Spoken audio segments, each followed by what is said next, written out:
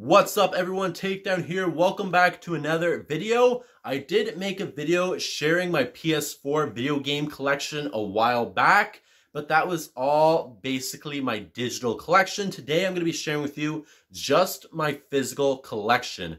And after I pulled all of my PS4 games out of my cabinets, I didn't realize I had this many physical copies because most of my games now are digital on the PS4, and once I beat them and finish them, if I'm not going to play them again, I delete them. So the fact that I have quite a few games, and none of these games I plan on getting rid of because I do like to collect things now. So today I'm just going to be sharing with you my physical PS4 video game collection. So let's get it started. Up first is South Park: A Fractured But Whole. On the PS3, I think I still have the physical copy for it, but South Park: Stick of Truth was a great game. I absolutely loved it. So I decided to get this because basically they are going from the medieval stuff they did in Stick of Truth, and they're going for all superhero gimmicks for the characters. So I was a huge fan of superheroes, still am. I love South Park, so I decided to get this, and it was a great game in my opinion. I absolutely loved this game. It had a great story and great mechanics for the gameplay. Next up is a game that's I honestly did not play too much, but that is Hunting Simulator. I think Walmart did have this for about $20. I picked it up, but I just didn't play it too much. It's not really something I enjoyed. I don't really like too many of the simulator games, but I used to play a lot of hunting games on the PS2, so that's what I was expecting. It's just not what I got out of it. Next up is Minecraft for the PS4. Now, back whenever I worked at Canadian Tire, which is a retail store here in Canada, they did have a rewards program for doing our online training, our e-learning, and with that you could use your points to get different things, and they actually had video games and different things from Best Buy, but not too many great selection of games. So with my points, I managed just to get Minecraft out of it. That's all I got out of the program. So I did not pay for this. I honestly did not play this too much, and I have not played it in a long time, but I did enjoy the game, and I know a lot of people still play the game. It is a lot of fun. I just don't play it much anymore. Next up will be all of my WWE games on the PS4, starting with WWE 2K16. The Stone Cold and Attitude Era mode was absolutely awesome. I'm a huge fan of WWE, so to go back into the Attitude Era and play as that was a lot of fun.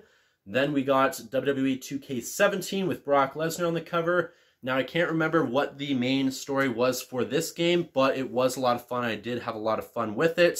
WWE 2K18, great game as well. I did love it. I normally play for WWE the Universe modes, but the fact that I collect the WWE games, so I get them every single year just for collection purposes, but I do play a ton of WWE.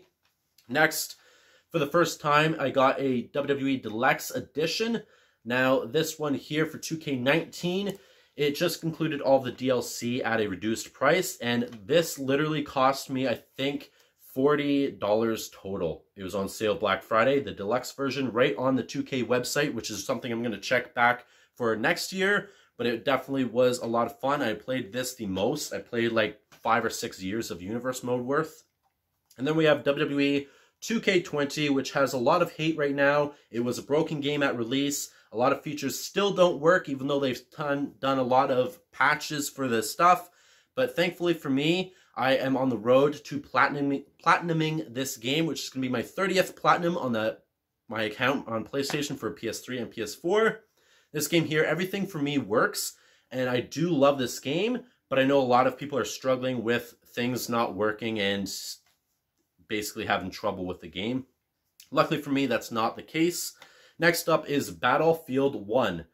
This is around the time I got back into Battlefield. I was a Call of Duty head. You guys know this. I went back into Battlefield, and I'm never going back to Call of Duty. I love Battlefield.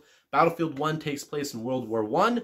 I do have Battlefield 5 on the PS4 digital copy because it was on sale cheaper than the physical copies were, and I do absolutely love Battlefield. Next is going to be GTA 5. I basically played this into the grounds. I have my online stacked. I did have millions and millions. I have tons of cars and tons of everything. I just don't play GTA anymore. I don't enjoy it anymore. I love my other games I play. Then we have Call of Duty Black Ops 3, which I never got around to playing the campaign because me and Jack always argued on playing on the realistic level, and we just argue every time we die because on realistic, one bullet, you are dead, which I hated. Then we have Call of Duty World War II, which I will say this is a better version than the futuristic games they previously had. I just did enjoy the campaign. I just don't play it much anymore, mainly because I play a lot of my other games or Battlefield or any of my other shooters really. Next up for NHL is NHL 16. For NHL games, I tend to get them every 2 years. So we have NHL 16, NHL 18, which I got a Connor McDavid figure with it at $40 for the whole thing. And this year's NHL 20, which I absolutely love.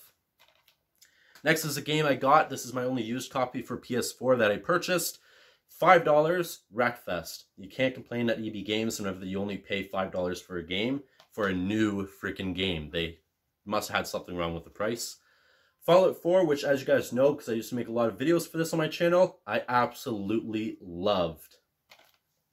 Then we have UFC 2.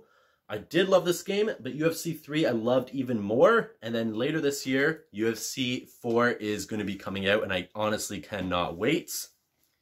Next is my Need for Speed collection. So we have Need for Speed 2015, which was an amazing game. I absolutely loved it. They did so many creative things. Need for Speed Payback, which was a little bit of a downgrade for the series, but I still loved it. And then last year's now, Need for Speed Heat, which I have not really gotten into yet, but I plan on very, very soon because I absolutely love the game. And then the last games are my Uncharted collection. I have literally the Uncharted collection, the first 3 games that came out on the PS4 at release of the PS4. Uncharted 4, which I got last year for Christmas, which I absolutely love. That's my favorite Uncharted game in the series. And then Uncharted Lost Legacy, which was my completion of the Uncharted games for the PS4. I absolutely love all of these games. I'm a huge fan of WWE. You guys know that. I get those games every single year. I love getting NHL games, usually every 2 years, just so I can enjoy it a little bit more. And the Uncharted series, I absolutely loved. So this is my complete physical collection for the PS4 games that I own. I am not going to be getting rid of any of these. I love them too much. I love collecting things now. I wish back on the PS3 and PS2 I kept all of those games because I had a ton of games on the PS2. As I got older, I got rid of a lot of them. I had way too many games. On the PS3, whenever I first got it, I used to play a game, get rid of the game. Play the game, get rid of the game. I do have a little bit of PS3 games left. A lot less than you've seen in this video for the PS4 games. So if you guys want to see my physical PS3 game collection, comment down below. That will be literally maybe a 2-3 minute video, but it is something worth sharing if you guys are interested. So let me know down in the comments below. I'm going to leave this video here. Please take care. Comment down below what game you liked in my physical collection. Did you like the most? And I'll see you guys in the next video. Please take care. Peace.